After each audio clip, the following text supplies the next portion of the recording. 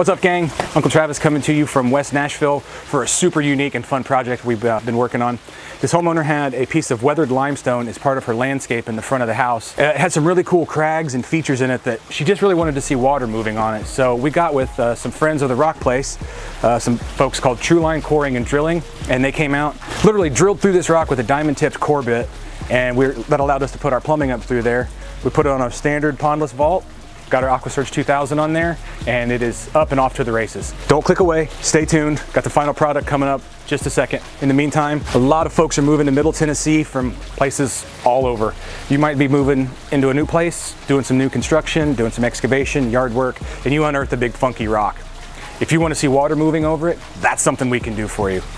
Example, this project with the water feature, the landscaping, bottom up is $15,000. If that's in your budget, give us a shout. In the meantime, you can like, follow, share, subscribe, leave a comment in the comment section. Let us know what you think. Let us know if you want us to come do one in your yard. In the meantime, I'm Uncle Trav, and I'll see you next time. Cheers.